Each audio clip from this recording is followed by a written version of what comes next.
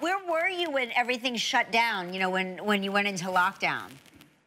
I was here until my son called me from California, said, Mom, you know, you are in that danger group, age-wise. I said, tell me something I don't know, Cody, okay? And he said, you need to do what old people do, Mom. You need to go to Florida. So we have a house in the Keys.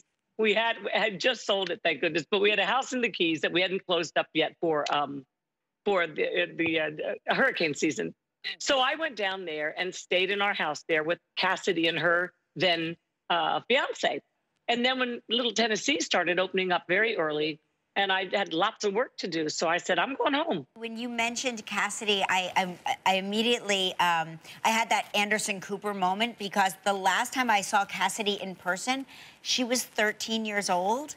And just knowing that she's a grown-up and married, and I just can't, I can't wrap my mind around it. You must be so incredibly proud of your kids.